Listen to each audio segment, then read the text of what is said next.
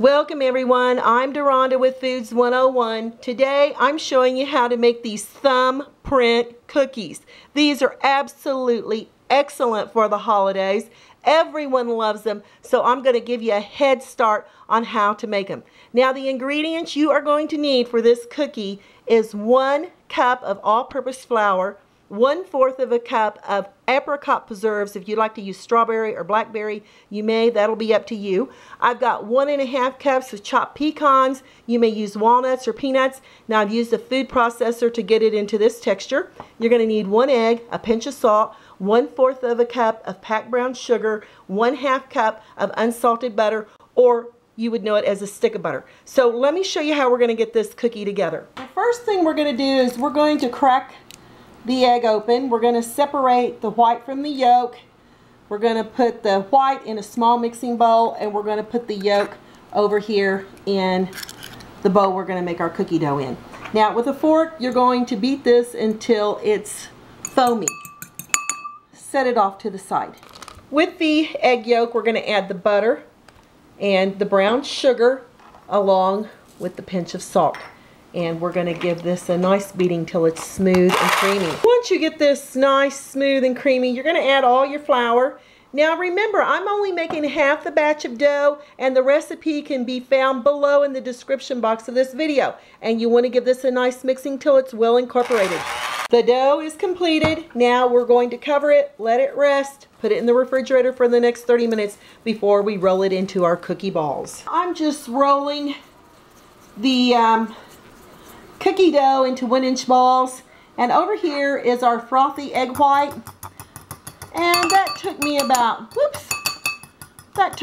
3 minutes to get it frothy like that. And we're going to dip the cookie ball into the egg white, twirl it around. Now I like using a fork, it's a lot easier, and then we're going to just dip it into the crushed pecans that I'm using today. All right. Now, once you get this completed, you just roll it again so you can tuck those nuts down in there and put it over here on a cookie sheet. All right, and now we'll start with this one. And continue doing this until you get all of your cookie balls dipped in the egg whites and then rolled in your chopped nuts. And next, I'll come back and show you how to add the apricot preserves. I have a dozen of my cookies rolled out, and I'm going to take the back of a half of a teaspoon, measuring teaspoon, and I'm going to make a little well on the top of each cookie. And at this point, you want your oven preheating to 350 degrees Fahrenheit, because these are going to bake for 8 minutes before we fill them with our apricot preserves.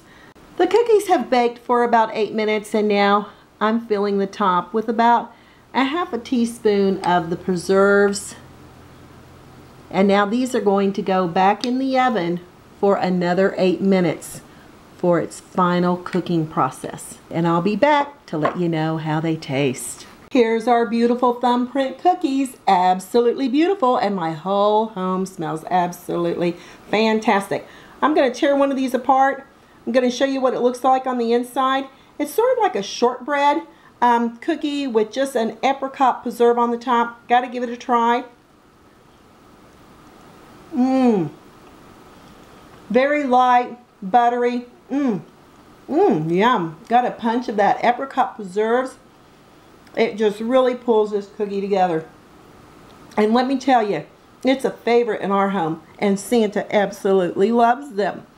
Merry Christmas, Happy Holidays. Hope y'all get in your kitchen and give these a try. They're absolutely delicious. Until next time, I'm Deronda with Foods 101. Merry Christmas.